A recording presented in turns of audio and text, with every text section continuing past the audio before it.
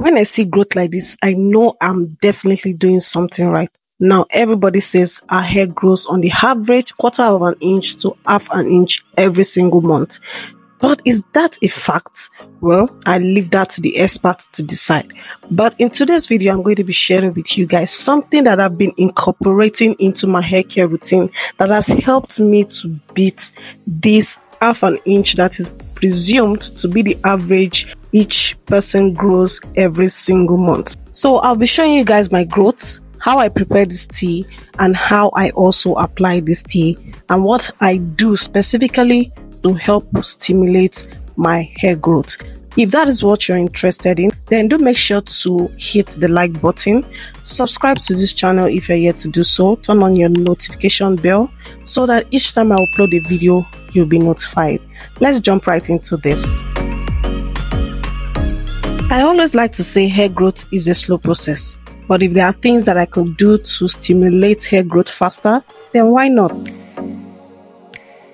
Every naturals are constantly searching for efficient, all-natural solutions to preserve strong and colorful hair, and tea rinses is one powerful element that has become more and more acceptable and well known for its high antioxidant content and a plethora of health benefits. So it's not just you taking a cool drink, but also an effective hair care supplement. Now let's explore the many advantages of using green tea while I show you guys how I prepare my hair tea and how I incorporate them into my hair care regimen.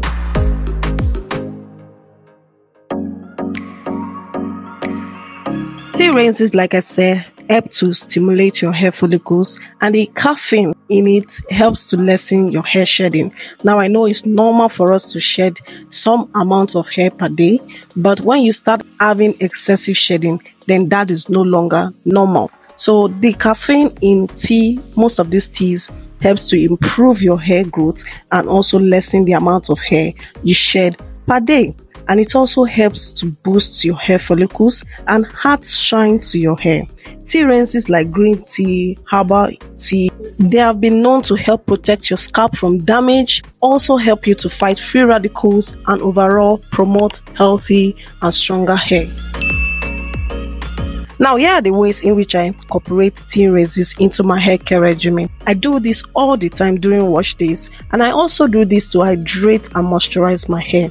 Now, when I'm washing my hair, after shampoo and deep conditioning, I like to make tea rinses a part of my hair care routine.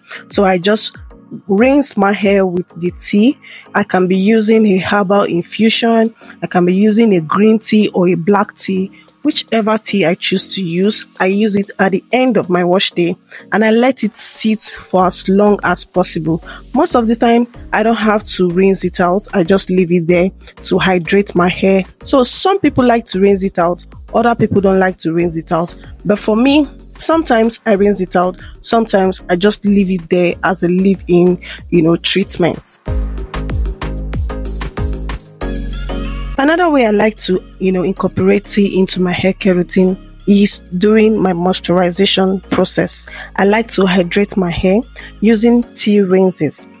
So I can also use teas from herbal mix, like my clove tea, my rosemary tea. I can also use my green tea or my black tea, whichever one I prefer. Depends on my mood actually. So I just use them to hydrate my hair properly, and then I seal in that tea using my oil and my butter mix. So it's still my lock method of remoisturization, but just to make sure that the liquid there is my tea rinses. And this has helped me over time to reduce the amount of hair that I shed.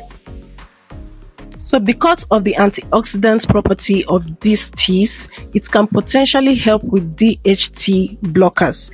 DHT is a hormone that is linked to hair loss. So it is important to note that even while tea rinses might help prevent DHT blockers from acting on your hair, they are not an independent therapy for DHT related hair loss. So it is advisable to incorporate tea rinses into a more comprehensive hair care regimen that can include other DHT blocking treatments.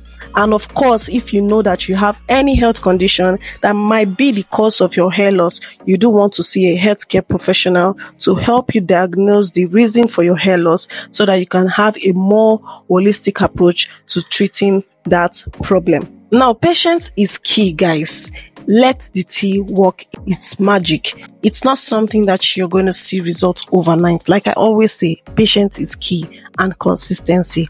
Make sure you're consistent with using it. So it depends on you how you want to use it, how you moisturize your hair. If you wash your hair every week or every 2 weeks, then make sure you use it after your wash day.